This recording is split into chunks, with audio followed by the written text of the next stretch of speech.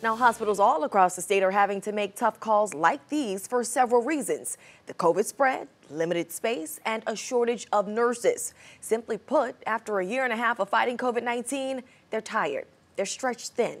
Stephanie Whitfield explains exactly what's happening. Many Houstonians are concerned watching COVID-19 numbers sharply rise again. Kevin McFarland has a front row seat to what doctors call the fourth wave of the pandemic. Healthcare workers throughout the country are tired. We're working hard. While the city is debating about masks, we're just trying to make sure that we're keeping everybody safe when they come through those doors. McFarland is part of the Houston Emergency Nurses Association.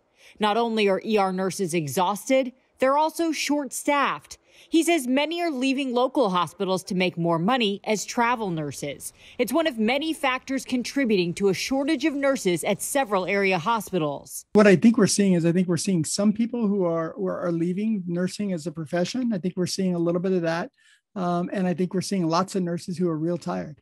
So I think some of them are opting for different positions. Positions with lower risk of exposure.